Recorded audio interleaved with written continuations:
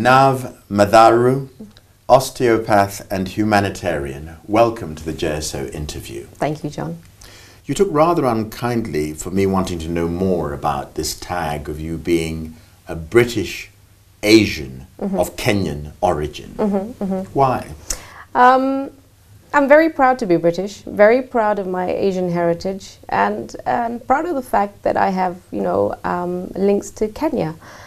But I don't like to get into labels. Why? Because class me as an Asian, next you want to know my religion and my political affiliations, and these kind of things are details that are not important to the work that I do.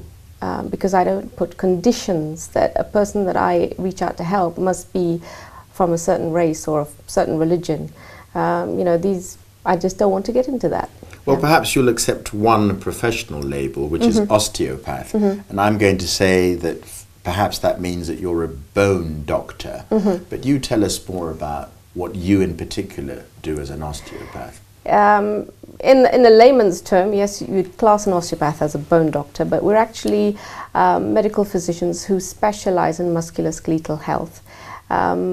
And I specialize in pediatric osteopathy, which is dealing with children.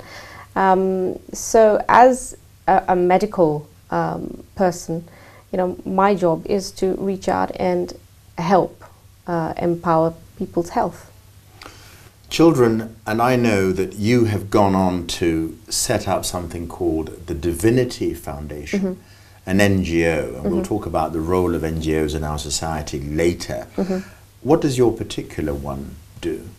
Divinity Foundation I set up in 2008, and it's an NGO that reaches out to empower and help impoverished, abandoned and orphaned children and impoverished mothers, either living in the slums, the streets, the rural areas, and currently we're working in Kenya. Okay, 2008 is a significant date because this change in your worldview came with you coming back to the motherland, so to speak, and experiencing the trauma of our post-election violence. What did that do to your life? What kind of decisions did you make thereafter? I actually, when I entered humanitarian work, it was in 2005 with an NGO, and my first posting was in Kenya. And they sent me out to Pokot and into the slums, and it gave me a real wake-up call, because when I went home I decided that the kind of a high life that I was living, surrounded by designer labels and social parties, it was the kind of life where I was cocooned by my high life. And so what I saw gave me a wake-up call that there is real work to be done out there. There are people in dire need, and if I'm going out and spending £500 on a Gucci bag and that £500 can feed so many people, what the hell am I doing with my life? So it totally just changed my life. So people talk from going from rags to riches. I kind of did a flip. I kind of gave up my riches. And decided that really my life would be better if I helped as many people as I can with what I have. So now you run an NGO, you help fundraise, and have you abandoned the hands-on experience? Is your day-to-day living just dedicated to getting more dollars to the cause, and you have a team that works for you? Everybody that works for Divinity Foundation, including myself, we're all volunteers. Nobody gets a wage. I'm hands-on. I go out every day in the slums. I'm hands-on working with children and mothers. And I have a busy, hectic life because I'm hands-on in actively helping people, holding seminars and lectures to raise awareness within the medical profession and society. Right, so you raise money to be able to assure yourself a living by doing other things. Therefore not assure myself a living, no. You divide your day, your work life into two. Yeah. Professional and then humanitarian. Is that correct? No. My life is now just doing humanitarian deeds as an osteopath. Right. It's who I've become. I walk the walk that I talk, Gandhi said something very poignant, that you must be the change you wish to see in the world. So if you're unhappy with the way the world is, if you're unhappy about how children are treated or how animals are treated, stand up and do something. And that's what I've decided to do. Street children. Mm-hmm. What do you do for street children? If we look at street children, let's take street children in Kenya, in Nairobi, daily. We see kids on the streets begging for food, begging for money. You see children walking around with bottles of glue, you know, sniffing, out in a daze, numbing their reality by sniffing glue. And what does the person who can do something do when a child comes up to them asking for food? A lot of people, majority of them, will just ignore that child. If you live in a cocooned life, and if you want a society where tomorrow you can walk the street without being afraid that you're going to get mugged.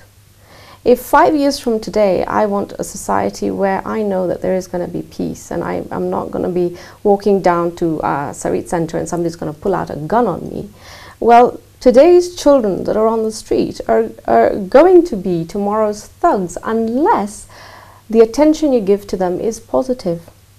You don't have to give a child that's begging for money money. Why don't you carry a box of biscuits with you in the car? And you see children hand out food.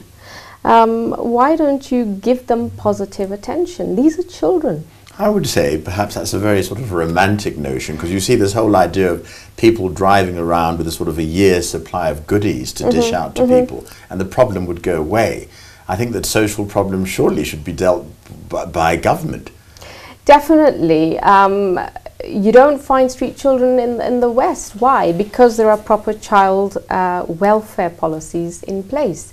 There are homes for children that are set up by the government. So surely, yes, the Kenyan government needs to take action into streamlining the way that it deals with abandoned street kids. Exactly. But also Kenyan society. Kenyan society, like if you have been here long enough, it is possible that with your window rolled down, somebody could sort of like, if you don't respond positively to their demands, sort of bung some feces your way, hear that, or indeed some sort of acid that might blind you. Yeah. So the idea that I'm saying that you have a utopian notion of our existence that is unlikely to come to pass in our own lifetimes.